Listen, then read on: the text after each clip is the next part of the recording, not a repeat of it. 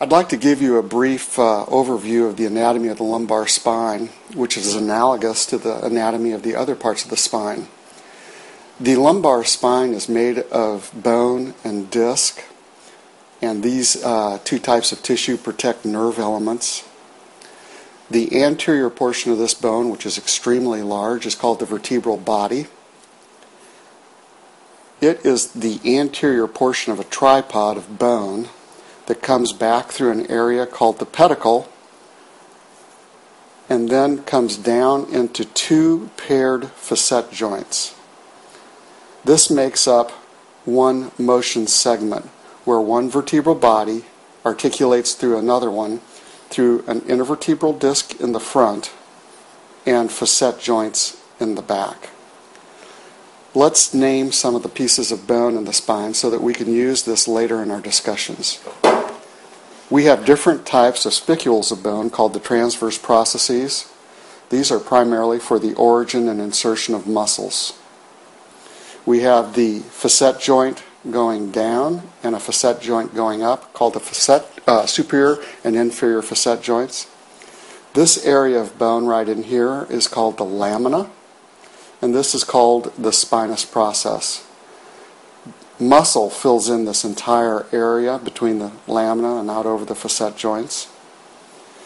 And the lamina basically makes up the posterior covering of the spinal canal. The pars interarticularis is a thin area of bone right between the superior articular facet and the inferior articular facet, and this sometimes can become cracked and lead to a condition called spondylolysis and spondylolisthesis. The opening where the nerve passes out is called the neural foramen, and normally in normal anatomy the disc makes up one wall of the neural foramen. The pedicle and pedicle make up the upper and lower walls of the neural foramen, and the facet joint makes up the posterior or back wall of the neural foramen. When our spine is healthy, there's nothing compressing the nerve root. The fluid-filled sac is the extension of the brain and spinal cord coming down. The outer covering of the fluid-filled sac is made of a tissue called the dura, and the fluid inside the fluid-filled sac is called cerebral spinal fluid. Each individual nerve root comes off this fluid sac and comes out and forms a plexus of nerves that then form the sciatic nerve. These are called the nerve roots, and the sciatic nerve is a large peripheral nerve. The disc is made up of two kinds of tissue. It has a very dense outer fibrous tissue, and on the inside, like a jelly-filled donut, there's a softer area of tissue called the nucleus pulposus. If the annulus is intact, the nucleus pulposus cannot come back and compress the nerve. But in a condition called a herniated disc or ruptured disc, a portion of the nucleus can come out through a tear in the annulus and produce nerve compression. That's called sciatica. People frequently ask me, what is a degenerative disc? I'd like to use some other models to explain that condition. As we've talked about just now, the disc is a nice tall structure if it's healthy. There's plenty of room for the nerve to come out, and there should be no overriding of the facet joints. What happens in a degenerative disc is that the inner portion of the disc, called the nucleus, becomes dehydrated and it loses water content due to chemical changes that occur inside the disc. When that happens, the disc tends to narrow and become less tall. This is an example of that condition.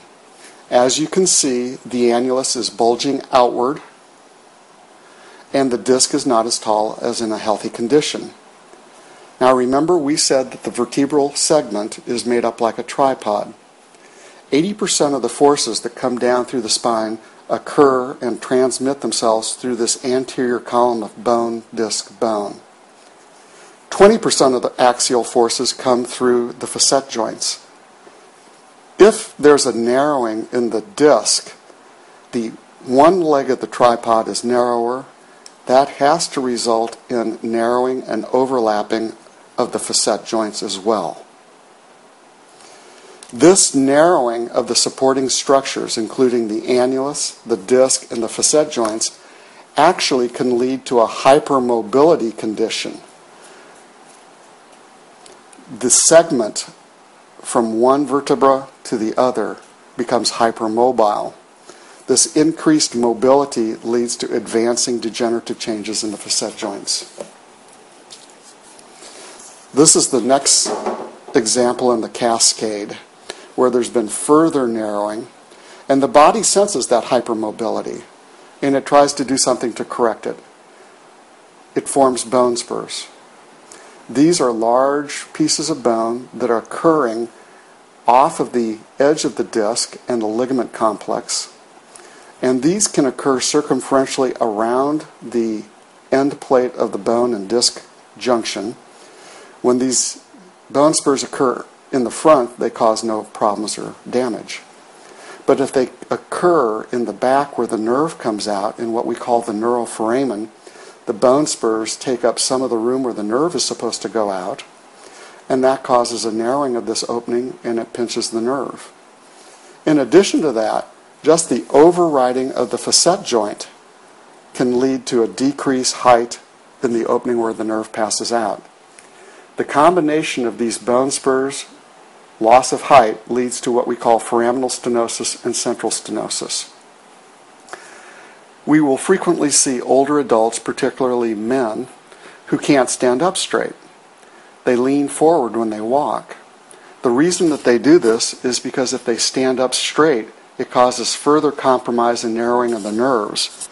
And as a consequence, they will not stand up straight because they can't. The symptoms of spinal stenosis are leg pain, numbness, tingling, and weakness when you stand and walk. When we sit, our spine tends to forward flex. That opens it up. So these people tend to walk leaning forward. They tend to hold on to things like a cane, crutch, or shopping cart.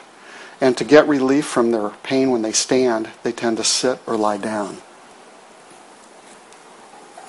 The final step in the cascade of degeneration can frequently be seen in older people, and it's a complete resorption of the disc. All of the nuclear material and annulus have become resorbed, and it's basically a condition of bone against bone. It's extremely painful if there's even micromotion. And you can see that as the legs of the tripod become further overlapped, the opening where the nerve passes through becomes so tight that severe leg pain can occur along with numbness, tingling, and weakness. When it occurs in this opening here, it's called foraminal stenosis. If bone spurs occur off of the lamina, which they will also do, the central opening where the nerve passes through can become compromised or narrowed, and that is called central stenosis. And this is the diagnosis of spinal stenosis and foraminal stenosis, and it's typically occurring in older